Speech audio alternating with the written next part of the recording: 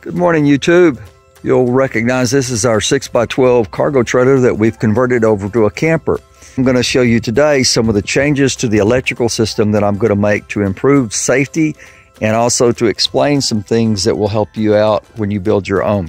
One of the first things I want to point out to you that I want to change is this 30 amp RV shore power port here. And I'll leave a link below. You can buy it from Amazon. And what it is that I want to change is these hex screws here. I want to change them to panhead.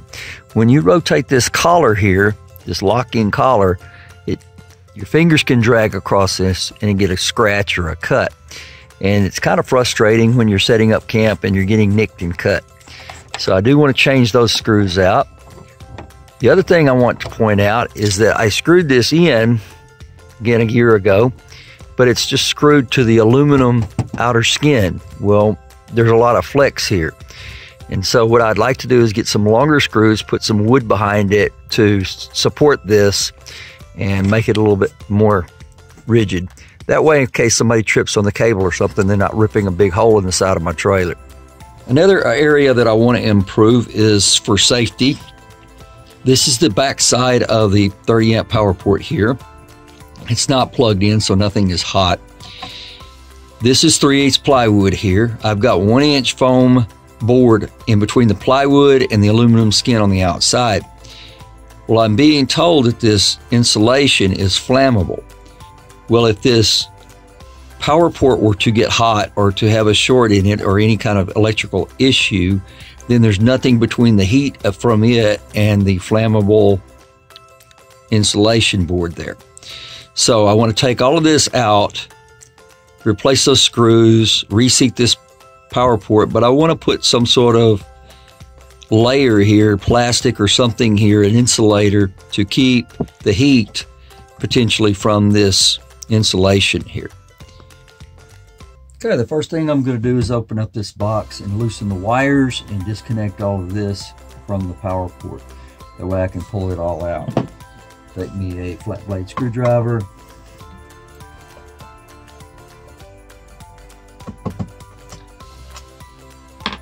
Screw out, pull off the panel. Different people have asked me for different views on the inside of the box. So I'm going to take a lot of close-up video here. Hopefully it shows what you need to see, and then I'll take it apart and then I'll explain it further.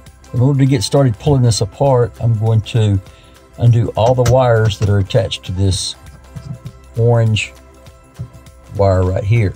So that's going to be a white wire, a black wire, and a bare copper wire. The white wire is right here. The black wire is attached in this area, and the copper wire is twisted into this copper wire here. So I've got to remove this wire nut. Okay, I'm going to pull the wire nut out and untwist it counterclockwise. That should expose the bare copper. And I've got to untwist that copper wire. For that, I'm going to take a pair of pliers and just turn it opposite of the direction that it was twisted.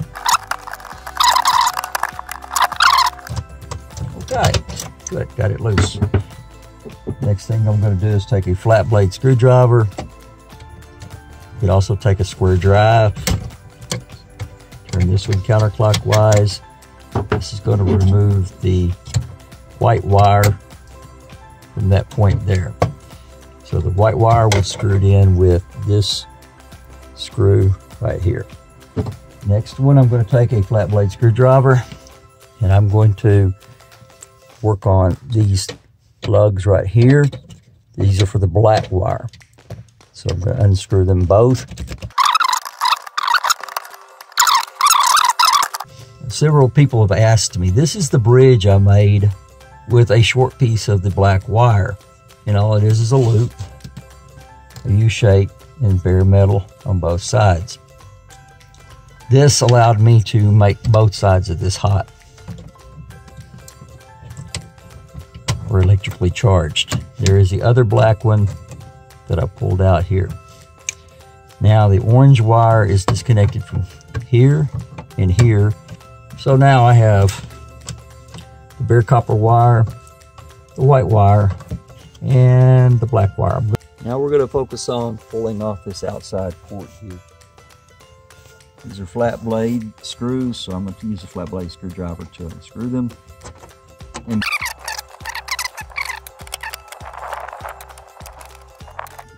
now that I got the screws loose, we'll be able to pull the port out. And this is an interesting thing. The white wire was not in there very tight.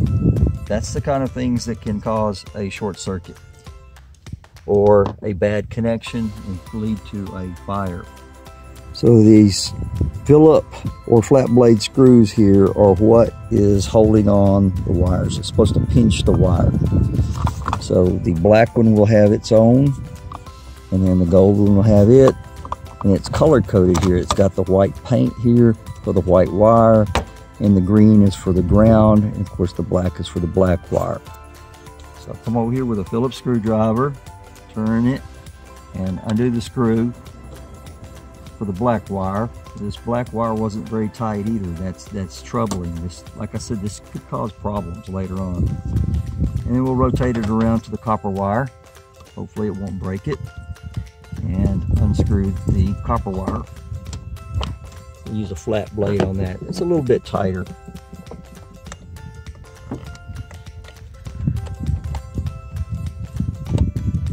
And there you have it. The power port is loose. All right, we got it all apart. And now it's time to put it all back together. And that's going to be on a separate video. But we're going to make sure we got our connections tight here. We're going to put something here to cover up the polyiso, which is combustible. It's not flammable, it's combustible. We're going to put some Romex clamps here, here, and here, and put a cap here, and that's all for the safety. And then we're going to attach this ground also to the box as well. Thank you for watching. Hope you learned something. If you like what you see, please like, please share, please subscribe. And constructive comments are always welcome. I appreciate the input. I learn and you learn. Thank you again. We'll talk to you soon, YouTube.